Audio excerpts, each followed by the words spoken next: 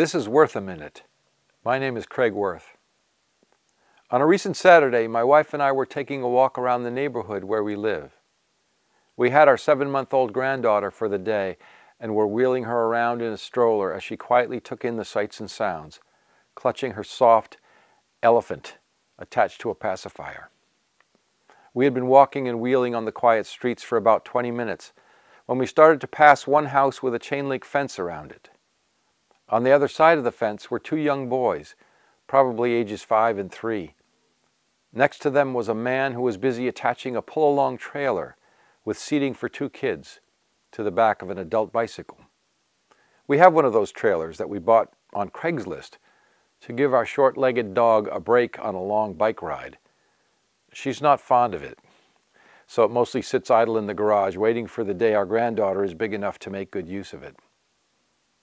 As we passed beside the fence, my wife, who is much more outgoing than I am, said to the boys, "It looks like somebody's going to have some fun."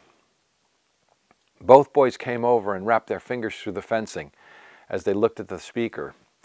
The tallest said excitedly, "We're going for a ride with our daddy. And we also have another kind of bike that he can pull with his bike. And I can ride on that.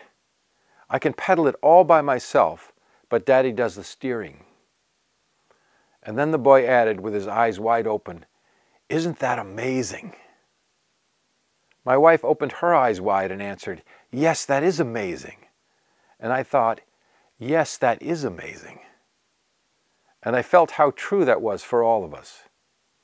In that moment, I had a choice between smiling about a little kid finding some small fact amazing, or joining him, hitching a ride on his amazement. I was reminded of one of the great things about communicating with little kids. I get to be amazed again over the simplest things. They help me slow down. They help me notice, to appreciate. If I choose to take things to the next step, I get to be grateful. I need to learn this or to relearn it over and over again. On this day, I also appreciate that my wife is someone who is friendly to strangers, and that the gift of this reminder today came from her friendliness. Isn't that amazing?